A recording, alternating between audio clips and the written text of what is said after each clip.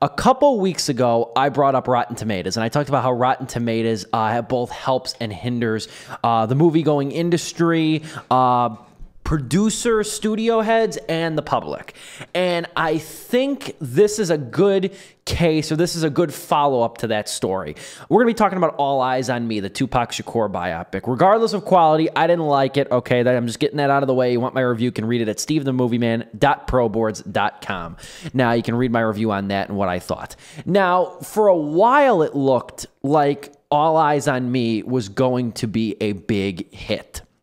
It opened a couple weeks ago, the week of June 16th, which was Tupac's birthday, the late Tupac's birthday, with $26.4 million.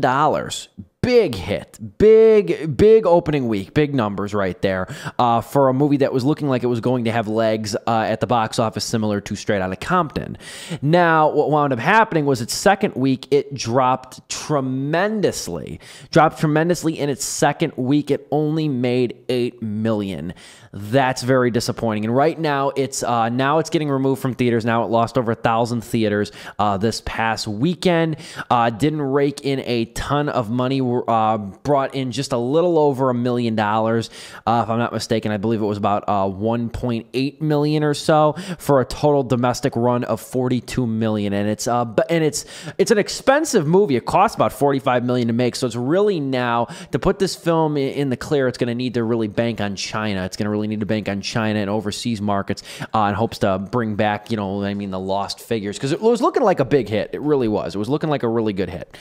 All Eyez on Me is very similar to a lot of horror movies in terms of box office performance.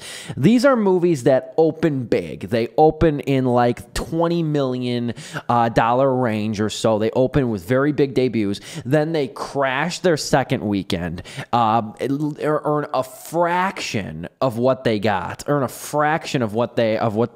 opening weekend, and then they just kind of slither away and just kind of go into relative obscurity. Now, the connection with Rotten Tomatoes here. What does All Eyez on Me have on Rotten Tomatoes? A lowly 17%. I don't want to be like too much of a figurehead over here and spout just statistical data, but I'm going to do it for a couple different examples, okay? This year, we had the movie The Bye-Bye Man. It opened with a $13.5 million opening weekend, and then it finally ended its domestic run at $22.4 million. Bye-Bye Man has a 24 on Rotten Tomatoes, 24%. Then we went to Woman in Black 2, Angel of Death. Made $15 million in its opening weekend back in January of 2016, I believe. Took in to $26.5 million overall. Woman in Black 2's Rotten Tomato score, 21%. Then we go to Friday the 13th, the 2009 remake. This is a prime example for big second weekend plunges and then just overall poor or disappointing box office performance after a great weekend. Friday the 13th took in $40.5 million its opening weekend. Okay, it ended its domestic run at $65 million. Friday the 13th, the 2009 remake, has a 25% on Rotten Tomatoes. Then last, for another horror movie remake, reboot, sequel, whatever the hell you want to call this one, Texas Chainsaw 3D came out a couple years ago, 2012, I believe. Opened with $21.7 million. It ended its run with $34.3 million domestic, even with 3D. Its Rotten Tomatoes score, 19%. So the average of these Rotten Tomatoes scores is about a 22, okay? And the average box office haul following the opening weekend is no more than maybe $20 million, okay? $20 million after a strong debut weekend, okay? And really, what does that tell you?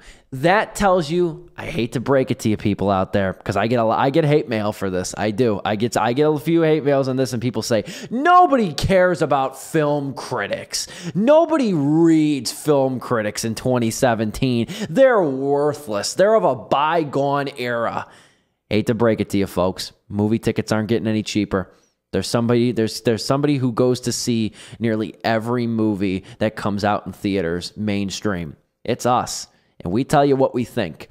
Now, of course, film critics don't play into this, but is it any aren't solely playing into this? But is it no coincidence that the movies that I just read you that experienced catastrophic, big second weekend drops all have below 30% review aggregates on Rotten Tomatoes.